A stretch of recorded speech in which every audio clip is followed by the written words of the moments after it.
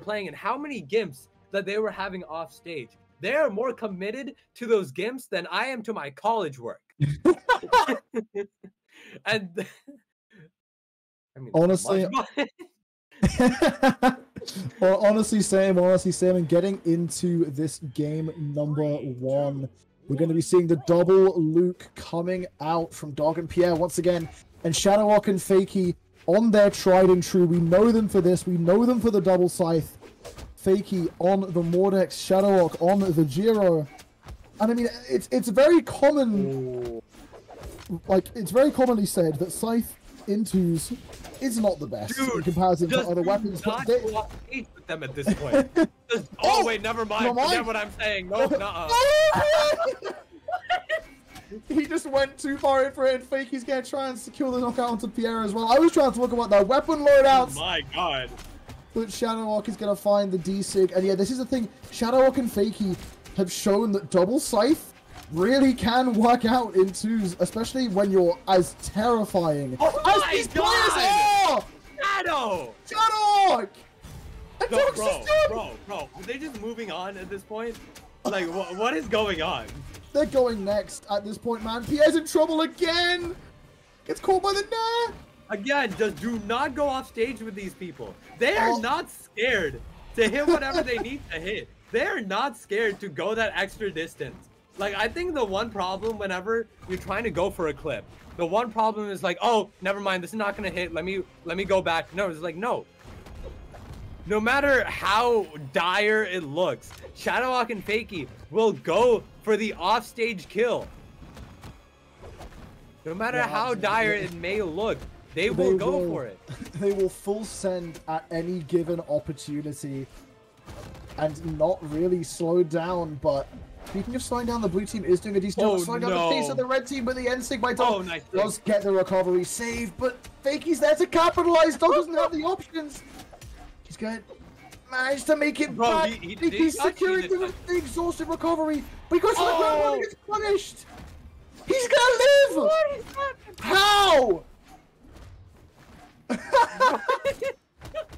Oh my god, there we go. Oh, Jesus Christ, man. Oh my god. What did we, Hackle, what did we just watch?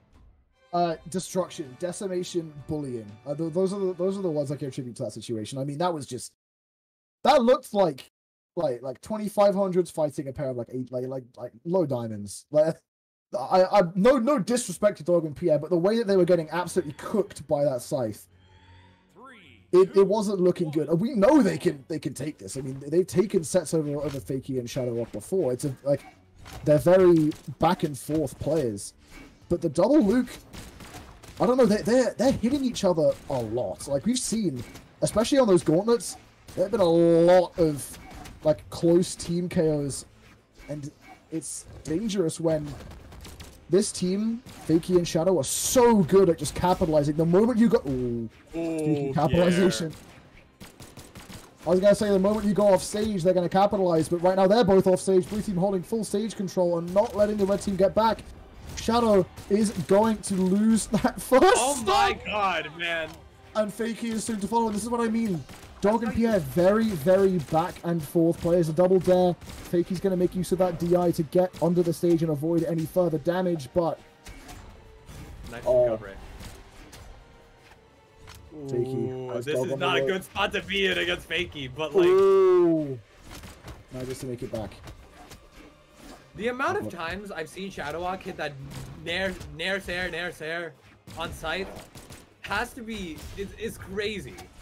Because, like, he's just on the top of the stage. Like, everyone's just on the stage or on the side near the bottom of the stage, right? No. Shadowhawk is above everybody else, just nair sair. But it doesn't matter as they get the kills on both Shadowhawk and FAKEY. They're both onto their last stock. Meanwhile, DAWG is still on his first. Yeah, I mean, this is a complete turnaround in comparison to what we saw last game. Right now, the blue team really putting the heart onto the red team. The recovery is finally going to close out that first stock of DAWG.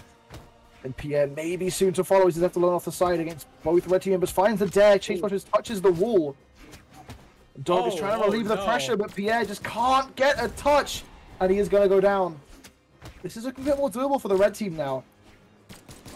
But they're not going to be able to capitalize too much against DAWG, left alone. Pierre back on the stage, gauntlets in hand. FAKEY, the most damaged player on the board right here, but still not afraid to go in hard with that scythe. DAWG needs to play this front seat. Pierre is on that final stock.